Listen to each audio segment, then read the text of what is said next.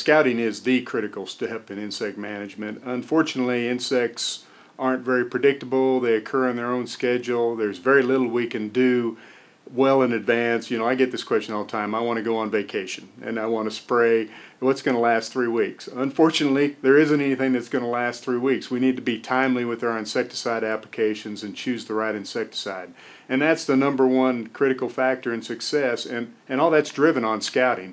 So the most important management thing they can do is actually scout. And that means they really need to get on a routine, regular schedule of walking through fields, using a sweep net, and being observant. And I walk into fields every year that are devastated by insect injury, and I can promise you in almost all those circumstances, those fields have not been routinely scouted or scouted at all in many cases.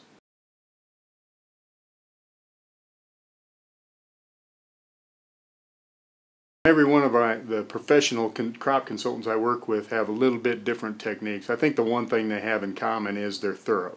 And that means they may be doing a visual examination rather than a sweep net examination or a drop cloth, but that really is the key thing, is to be thorough and be on a regular schedule.